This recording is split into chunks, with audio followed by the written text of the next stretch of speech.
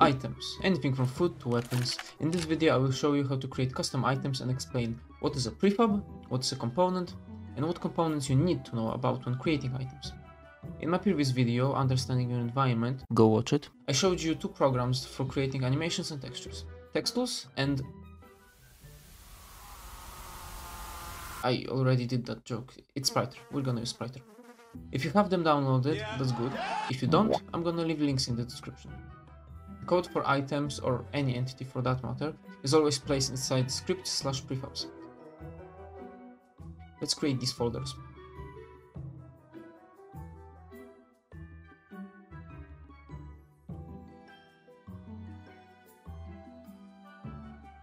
Inside, create a new text file and call it something funny.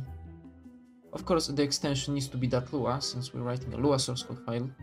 If you don't see file extensions, enable it by clicking here, here, and here. Open the file and write return prefab. Now, what is this prefab thing? Every prefab file needs to return a prefab object at the end. A prefab is, to put it simply, a blueprint for the game to create an entity from. Here's the prefab object. Pretty simple, as you can see, it takes 5 parameters. We don't count self as it's a hidden parameter. Starting from the left, we've got name, pretty self-explanatory. Fn, which is a function, kind of like a constructor for an entity. Assets, which is a table of assets our entity uses. Depth, which is a table of other prefab names that our entity might use. And force path search, which is a boolean value for when you want to force search the path to asset files, which is skipped when playing on consoles. Below you can see there's also an asset object, which is usually used alongside prefabs. Here we only have 3 parameters: type, file, and param. Nothing too crazy. Alright, let's get back to our prefab file. Now you know the first parameter is the name.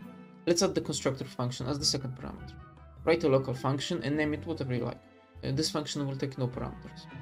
As this is the constructor function, it needs to first and foremost create our entity. There is this create entity function that we'll use. It returns an entity script object, which is basically our entity. Let's save it as a local inst, short for instance. Our constructor needs to return this entity, so below write a return inst. And for as bare bones as it is, this is all you need to have a custom prefab in the game.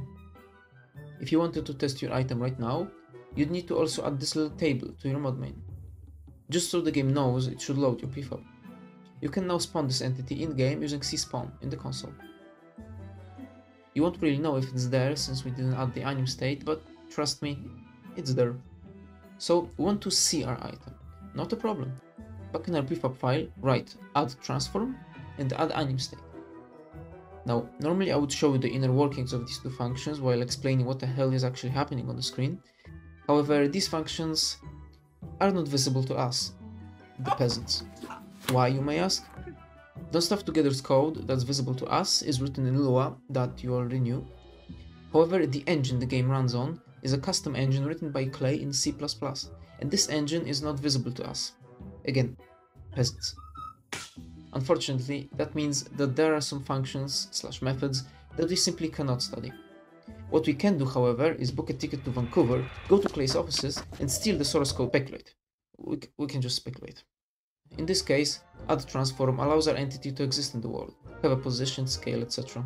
And the add anim state gives our entity a physical appearance. Cool. Next, add network, which manages networking, since this is a multiplayer game after all. Below that we'll write inst anim state set bank, inst anim state set build, and inst anim state play animation. This is how we tell the game what our entity looks like.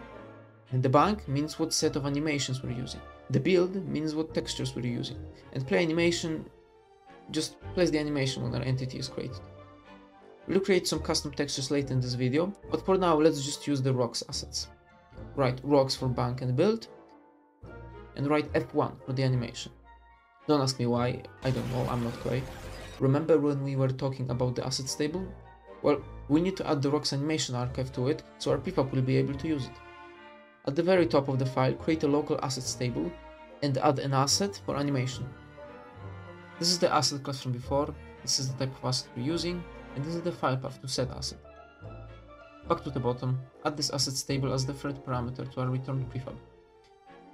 Now we're able to actually see the item when we spawn it. Good job. Gold star for you.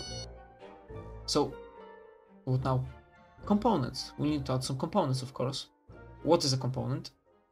A component is a set of variables and functions that are meant to manage a single property of an entity. Instead of writing 500 lines of code to make an item, let's say, edible inside the prefab file, we move everything related to eating to a component. Not only does this reduce the size of our prefab file, but it also allows us to use that component for any prefab we create, eliminating the need to repeatedly write the same code over and over again. And as a bonus, it also makes editing easier, since you only need to edit one component file and not 50 prefab files that happen to use it. I'm not gonna show you how to create a custom component in this video, but I will tell you about the ones that are worth mentioning, especially for creating items. Let's start off with Inspectable, a relatively small component that allows players to describe the item, and, if you're feeling fancy, you can add a getStatus function to make players say different quotes based on specific conditions. Inventory item is a bit more complicated, not only because it's 5 times the size of Inspectable, but also because of the replica. Here starts the networking hell. A lot of the most commonly used components have a replica located in a separate file named whatever the component name is _replica. These replicas are how the client and the server communicate with each other. There's a lot to talk about networking and different aspects of it, like replicas and netvars and RPCs, and I could not possibly cover all of it in this video, so better move on to something that doesn't make my head spin. Huntable, another relatively simple component, and this one is cool in the sense that you can very easily apply it to any prefab with one singular function. Inside standard components.lua, starting on line 685, there's a bunch of global functions that add the huntable component. They all used to give different specific reactions to hunting, like setting things on fire or applying work to workable entities, etc.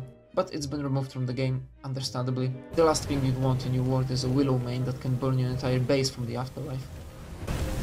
In the same file there are also functions for making entities freezable and ignitable. Keep that in mind. Alright, let's add some of these components to our item. Of course we'll need to add the inspectable one and the inventory item one. You can do that with add component and simply write the name of the component. You can then access these components with inst.components.component name. However, we're still missing something. Remember when we had this talk earlier about networking hell? Well, these components are meant to be added and managed only on the server side, and slapping them just like that will actually add them on the server and on the client. So we need to do something about it. Thankfully, there is a nifty little object called the world that can help us. The world has a variable called isMasterSim, which basically tells us whether we're running on the server or on the client.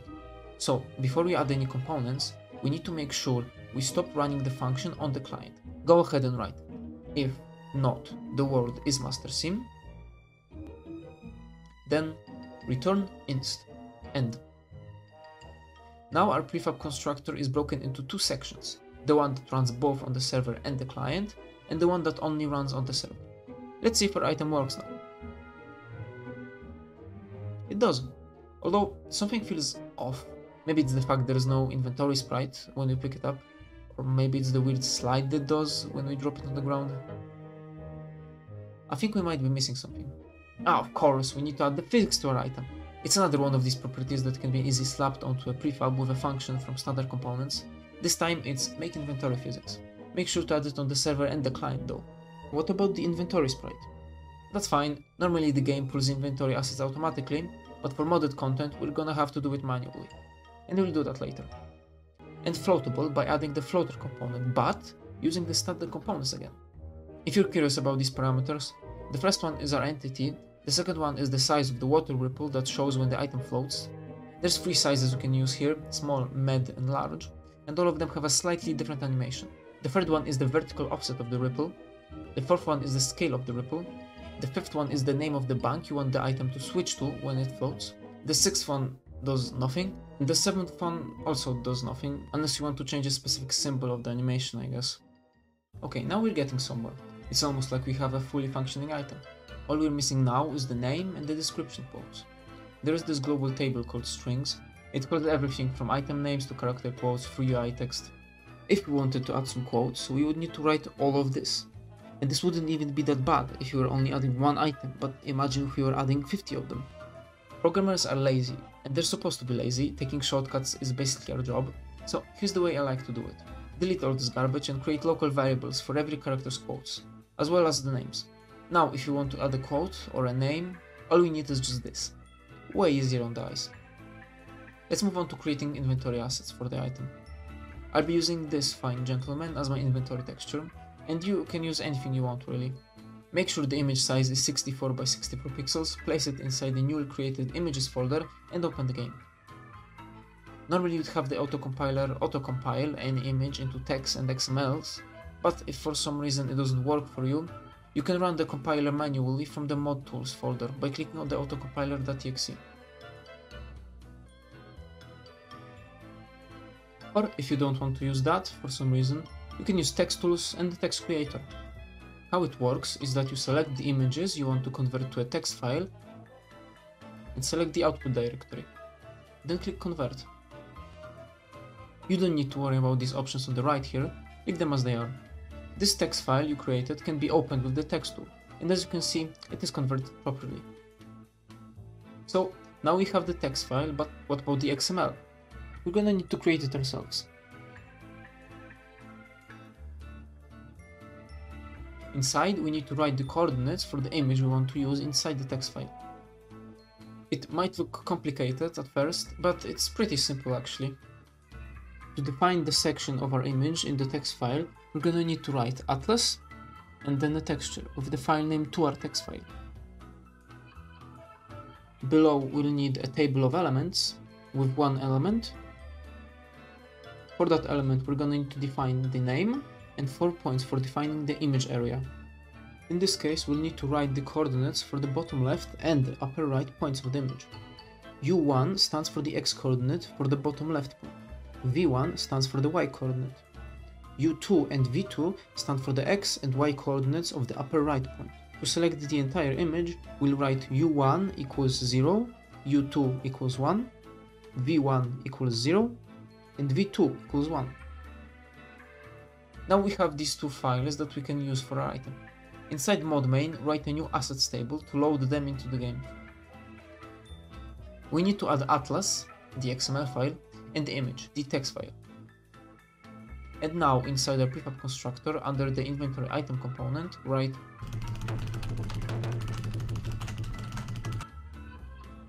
and look at that, we've got ourselves an item. It's that easy. I still have this weird feeling that I'm forgetting something. Oh no. Creating animations for an item is a bit more complicated than the inventory sprite and could be borderline used as a torturing method because it involves using Spriter. I love Spriter. Alright, let's go into the main folder and create a folder called exported. Inside we need another folder, this time named what our item name is. Inside this folder we need another folder with the same name, and inside this one we're gonna put our little gentleman right here. Now open the spawn of Satan and create a new project. Select the first folder with the name of your item. This will be the root of our SCML file. You can open the folder in the upper right and drag your image onto the canvas. Position the pivot where you want your item to touch the ground, then right click and override default pivot. In the animations section, double click entity 000 and rename it to your item name. And below, double click new animation and rename it to idle. And that's all. Save the file and make sure it's in the first folder and not the second one. Though I hate this program with every fiber of my being, I will make a more in-depth guide on it somewhere in the future, which I'm not looking forward to, but what can you do? Now the autocompiler will convert this SCML file into a zip archive and create a folder called anim in your mod's root folder.